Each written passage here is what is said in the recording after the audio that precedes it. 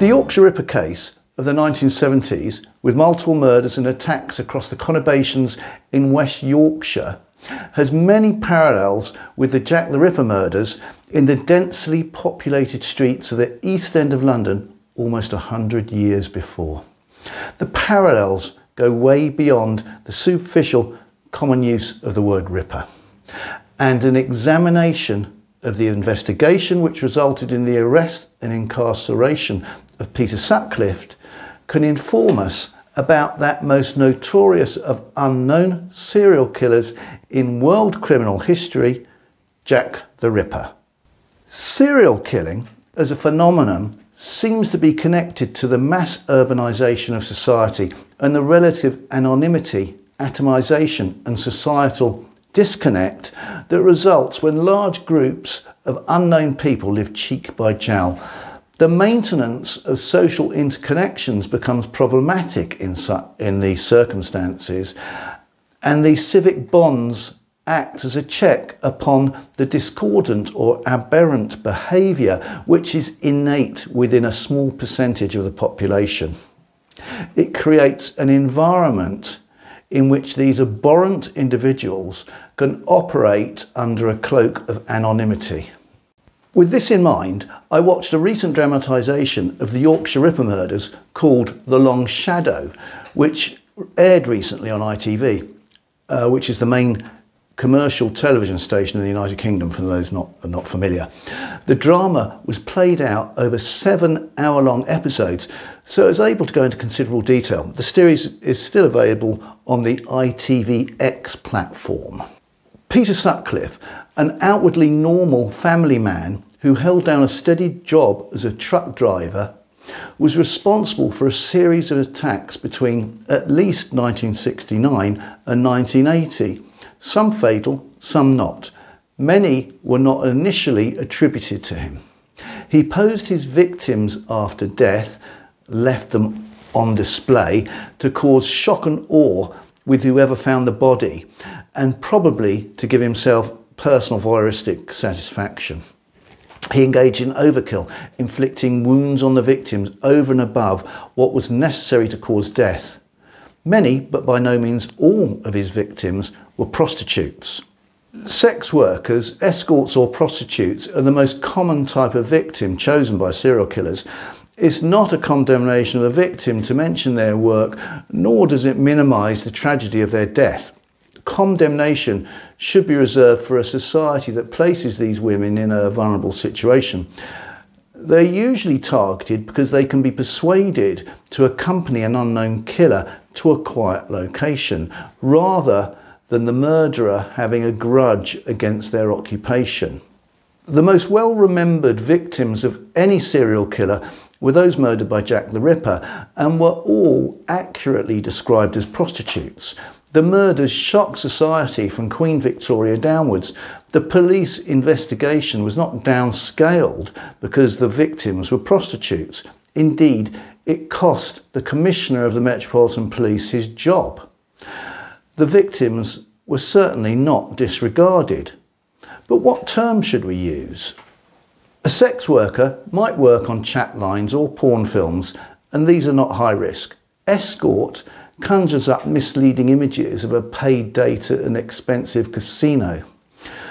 Prostitute has a harsh ring, but it accurately describes why the victim was at risk and why they were targeted. Our society is a breeding ground for serial killers, so their actions must be understood. We must speak accurately, which is why I use the term prostitute.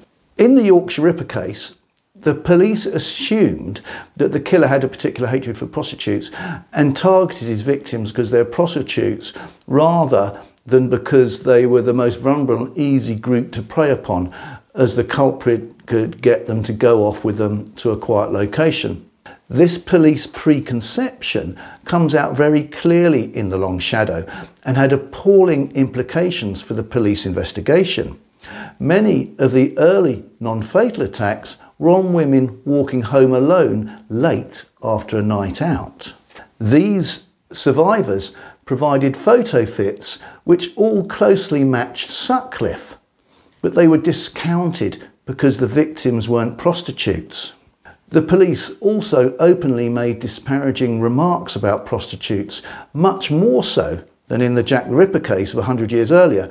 One might have expected that attitudes might have improved. Again, this is emphasised in The Long Shadow. When the penny finally dropped that the Yorkshire Ripper was also murdering non-prostitutes and that every woman was at risk, the police believed that they had driven the Yorkshire Ripper from the red light districts by their efficient patrolling and surveillance operations in those areas. This, they believed, in a rather typical form of backhanded self-compliment, had the unintended consequence of provoking the murderer to widen his target base. I will emphasise again that this is not true, as Sutcliffe was found to have attacked non-prostitutes from before his first murder.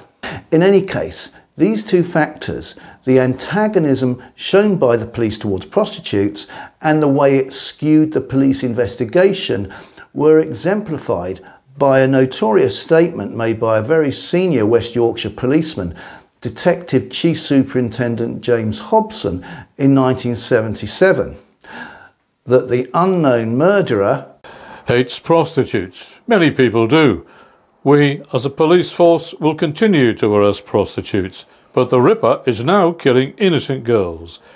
That indicates your mental state and that you are in urgent need of medical attention. You have made your point.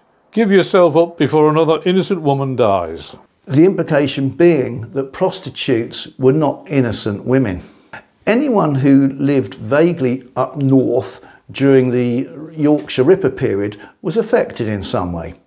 My family lived in Cheshire, in the outer suburbs or commuter land of Manchester, and the Yorkshire Ripper crossed over the Pennines, Lancashire, specifically Manchester, during his murderous career. We lived in a village that didn't have any street lights, and as a teenager, during the height of the scare, I was tasked with escorting my sister home from a local restaurant where she had her first job. That's my Yorkshire Ripper story. The Long Shadow was very well acted and told the story in a compelling manner. It focused on the victims, their family circumstances, their lifestyle, and how they met their fate. The drama was also centred around the police investigation, but its emphasis was on the mental cost and strains on the officers involved. Their shortcomings were shown as resulting from their own established, dyed-in-the-wool thinking, primarily their view about prostitutes. Until almost the last episode, Sutcliffe's vague, unknown spectre, as Jack the Ripper remains to this day. As a consequence of this, the drama missed out several key aspects of the case. Sutcliffe's first, albeit unnamed, spectral appearance was when, after the second murder in May 1976, he attacked Marcella Claxton. She survived and provided a photo fit of the culprit that bore a remarkable similarity to Sutcliffe, but the police rejected the possibility that Marcella was a victim of the Yorkshire Ripper, so this key piece of evidence was disregarded. Yet up till then, the only evidence that the police had to go on was an imprint of a size 7 boot, vague descriptions of possible cars and some tyre tracks. Marcella was to play a significant role in the drama as she exemplified the police attitude towards prostitution. She denied she was a prostitute and the police regarded her as a liar. It also highlighted their blinkered theorising that each attack must be a carbon copy of the others. Marcella was attacked with a hammer, but not ripped with a screwdriver or a knife.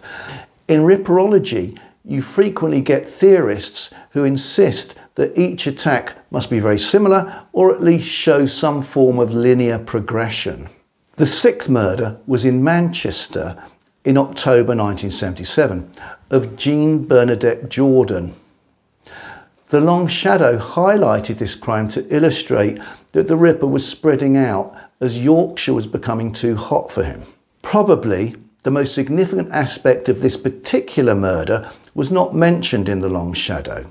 The killer had given Jean a £5 note that he'd received in his pay packet. Jean had hidden this in a concealed compartment in her handbag before she was killed on some waste ground near some allotments. Sutcliffe actually realised his error in not retrieving this note, and he later admitted to going back to Manchester to search the body 8 days later, before the body had been discovered. In his frustration, Sutcliffe attacked the body again in a very brutal manner and attempted to decapitate her. He explained this later flippantly as, "to make a big mystery of it." The body was discovered that day by someone called Bruce Jones, who went on to become an actor and starred in Coronation Street, which is a well-known UK soap opera for those unfamiliar with it. I do have a lot of American viewers. He was the character known as Les Battersby. As he found the body, albeit 8 days after she had been killed, Bruce Jones was treated as a suspect. This is correct police procedure, and he was given a hard time, but was obviously cleared. But back to that £5 note. It was found in Jean's handbag by the police and was traced to a batch which had recently been issued via a bank in West Yorkshire to several businesses as part of their payroll. The police interviewed 5,000 people who may have received this note, including Sutcliffe. But he was missed, despite matching the shoe size and the photo fit. After the Manchester murder, the Yorkshire Ripper returned to his more normal hunting grounds in Leeds in December 1977. But again, the victim, Marilyn Moore, survived and provided another photo fit, which was again a very close match for Sutcliffe. Moore also described Sutcliffe's car, which resulted in another police interview, which Sutcliffe again passed, despite the photo fit, the shoe size and the £5 note. But none of these things were joined up. In episode 5, there was a key scene that deserves to be highlighted. The original investigating officer, Detective Chief Superintendent Dennis Hoban, is in semi-retirement, has been broken by the case and is confined to his bed, thinking only about the investigation. He is visited by James Hobson, who I mentioned before, and they have this telling, if fictionalised, conversation. It starts with Hoban musing, "All this time we've been looking for a monster. Bloody right. What you'll find, even when you do, is someone forgettable. A man who buys his people like you and me, puts up shelves, goes for a pint, bickers with his wife, can't speak openly with his mates." A nobody. Not a nobody, that's different. A normal man. Otherwise you'd have spotted him by now. You've interviewed thousands of people. And what's that tell you? That we will meet him very soon. You've met him already. He's in the system. Bound to be. And of course Sutcliffe was in the system multiple times. He was hidden in plain sight. All the information was there for him to be caught long before he was actually apprehended and long before he had killed several of his victims. The new head of the investigation, Detective Chief Superintendent George Oldfield, had already been distracted by letters which claimed responsibility for the murders, when in June 1979 a tape was received from the same source. These items were personally addressed to Oldfield, and this undoubtedly turned his head and flattered his ego. It was a personal battle between him and the Ripper. Oldfield wrongly convinced himself that the letters contained information about the crimes that were not in the public domain, and that only the culprit would know. One such detail was that they suspected that the murder of Joan Harrison in Preston in 1975 was part of the series. However, shockingly, Detective Chief Superintendent James Hobson, yes him again, was quoted in the Yorkshire Post in 1977, 2 years before the tape was received, as saying, "We are also following up a possible link with a similar type of murder in Preston in November 1975, when a prostitute was found stabbed to death in the town centre." Joan Harrison wasn't a prostitute and wasn't stabbed. However, it's more remarkable that Hobson didn't remember publicly making the link, when that link being only privately suspected by the police was one of the key reasons why Oldfield believed the hoax letters and the tape were genuine. Also, the saliva on the letter matched the blood group of the person who had licked Harrison, although that only narrowed it down to 1 in 20. However, Harrison was not a victim of the Yorkshire Ripper. Sutcliffe, when arrested, denied it, and in 2011, DNA evidence established that someone else was responsible. In any case, thereafter, the police were convinced that the culprit must speak with a Geordie, or rather Wearside accent. He became known as Wearside Jack. I remember rival Leeds United and Sunderland supporters chanted the taunt, "There's only one Jack the Ripper, and Jack the Ripper is me da." For the police, the focus on the killer's accent became totally single-minded, which was an astonishing example of confirmation bias. I hope you're enjoying this episode so far. There's plenty more highly significant information to come, but please subscribe, like and comment below on what you think about this video. In episode 6, we finally see a routine police visit to Peter Sutcliffe's house. It was carried out by Detective Constable Andy Lechmere in July 1979. He became suspicious of Sutcliffe after reviewing all the interconnections, but because Sutcliffe didn't have a Geordie accent and his writing didn't match the letters that accompanied the tape, Lechemere's suspicions were dismissed out of hand by his superiors. Sutcliffe went on to murder 3 more victims after this. In the last episode, naturally, we reached the denouement. Sutcliffe was arrested, not as a result of shrewd detective work, but after a routine stop with a prostitute in his car. Undoubtedly, she would have been his next victim. His luck ran out, just as she was incredibly fortunate. Probably, Sutcliffe was complacent as he was in Sheffield, South Yorkshire, an area where he hadn't committed any previous crimes. He was arrested as he had false number plates and then gave the false name of John Williams, which was a name that he had family connections to. But this subterfuge collapsed very quickly.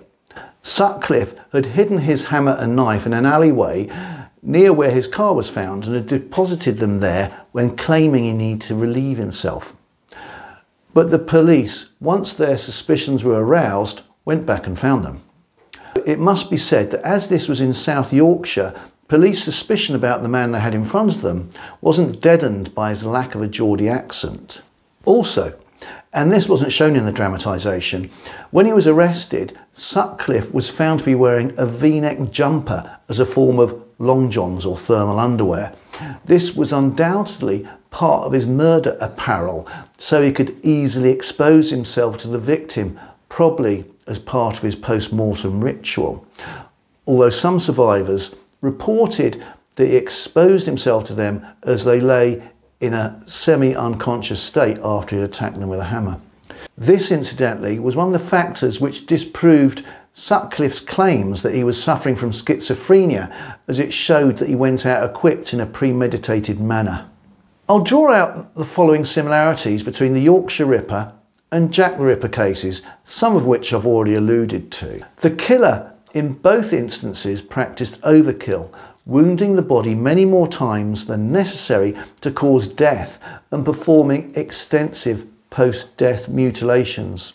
It's been suggested that this is out of some sort of frustrated lack of control or power in the culprit's normal day-to-day life. In both series, the bodies were deliberately posed as part of the killer's post-death ritual, probably to cause shock and awe with the finders, or more likely the police, and probably also to give the killer voyeuristic satisfaction that they could play over in their minds afterwards. Letters were sent to the police in both instances claiming to come from the culprit. In the Yorkshire Ripper case, they were all hoaxes, although in the case of Wearside Jack, The police believed the hoax to the point of obsession, with fatal consequences to the last 3 victims. Sutcliffe even said, "Whenever that was going on, I felt safe. I'm not a Geordie. I was born in Shipley." The Wearside Jack communications had deliberate references to the Jack the Ripper letters, as the person responsible, John Humble, who was eventually arrested in 2005 due to DNA analysis, had a fascination for Jack the Ripper. For example, one passage in one of his letters read, "That photo in the paper gave me fits." The Dear Boss Jack the Ripper letter had a passage saying, "That joke about Leather Apron gave me real fits." The letters were signed Jack the Ripper, and Humble claimed, "My purpose was to rid the streets of them sluts and warn whores to keep off streets, 'cause I feel it coming again." This, of course, chimed with West Yorkshire Police's preconceived belief that the Yorkshire Ripper was specifically targeting prostitutes. In the Jack the Ripper case, the police clearly initially believed the first letters they received were genuine, as they authorised that they be reprinted in newspapers across the country, although these communications did not derail the investigation as it did in the Yorkshire Ripper case. In both cases, the police fixated on the wrong target, with their own prejudices informing suspect selection. We have seen in the case of the Yorkshire Ripper, there became an obsession that the culprit must have a Geordie accent. In the Jack the Ripper case, after becoming initially obsessed with finding Leather Apron, the police settled on types: itinerant lodging house dwellers, foreigners, particularly Jews, inmates in lunatic asylums, recent suicides, gay people who were thought to hate women and be sexually insane, recidivistic criminals. Serial killers do not tend to be found among these groups. They are a type all of their own. In both cases, in most serial killing cases where one murder quickly follows another, the police suffer from information overload, with more and more leads to follow. In the Yorkshire Ripper inquiry, their filing system couldn't cope and cross-referencing became impossible. In both cases, caused in some measure by information overload, there was a failure to follow up properly on suspects or people of interest. Sutcliffe was interviewed 9 times. He matched the photo fits, he had the right shoe size. He had a gap in his teeth which matched bite marks. His car matched witness descriptions. He was regularly seen in red light districts. He was issued with a £5 note from the batch that was found on a victim. But he didn't have a Geordie accent and came across as a normal family man. We know that Lechmere was not properly investigated by the police, as we know they never discovered his true name, which was Lechmere and not Cross. As late as the 19th of October 1888, Detective Chief Inspector Donald Swanson refers to him just as Cross, and we know the police like to record true names. The police were looking for foreigners, madmen and standard criminals, not normal family men. Sutcliffe was not put off killing despite coming under suspicion and being interviewed 9 times. It's sometimes claimed that Lechmere should have been put off after he had to appear at the inquest into the death of Polly Nichols. Actually, serial killers aren't easily put off. For example, John Reginald Christie of 10 Rillington Place infamy testified against Timothy Evans at his trial in 1950 for murders that he had himself committed, and then went on to commit 4 more murders before he was caught. Sutcliffe, like Lechmere, gave an alternative name linked to his family when he was arrested, although in Sutcliffe's instance the subterfuge didn't last very long, as tends to be the case when criminals who give false names come under the microscope. Sutcliffe was a lorry driver, the most common occupation for serial killers. Lechmere was the 19th century equivalent, a carman. It isn't because being a lorry driver or a carman would turn a sane man into a psychopathic serial killer. It's because someone who is already a psychopath in that occupation and who has the potential to become a serial killer becomes familiar with streets and routes that take them across cities where they see potential victims and think through or fantasize about what they could do and how to carry it out while at work. Lastly, I mentioned that Bruce Jones, Les Battersby if you prefer, was closely questioned as a potential suspect after finding the body of Jean Bernadette Jordan. He actually blamed the heavy-handed police approach for the breakup of his marriage alongside the trauma of seeing the disemboweled body, part of the deliberate shock and awe ritual of the Ripper. Jones had an allotment close to where he found the body with another man over a week after she had been killed. That tied him to the crime scene, and I guess the police thought that maybe he brought the other man along to show his surprise and innocence. The police were correct in examining Jones as he was a valid suspect. It's a pity that the police didn't do likewise with Lechmere. As I've already mentioned, they clearly didn't investigate him at all. And had they done so, the Jack the Ripper murders might have been nipped in the bud.